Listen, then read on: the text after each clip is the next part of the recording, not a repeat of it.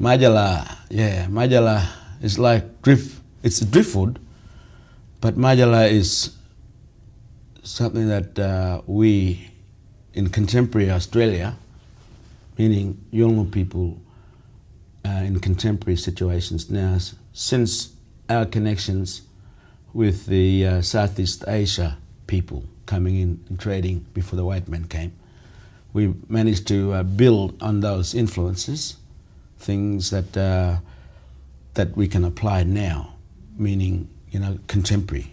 It fits into our lifestyle for today's society. It fits in with the Balanda things as well.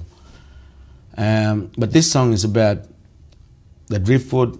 It has a lot of ideas, patterns of ideas, linking down to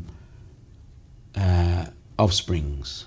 My sister's offsprings, I call them Matjala plank.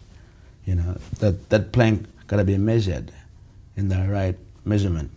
You build houses with that plank. And that's the kind of spiritual understanding that we have with Matjala. It's my sister's offspring. I look after him. I look after him. I respect him. I grow him up or her up. And the music is about that. It talks about youth indie structure. Our youth indie structure is caring for each other. Sad song, that one. It's a sad song, but also it's like giving Balanda people an opportunity, because if you can think like this, then this is how we've got to think about the world. Like, think about it in that way.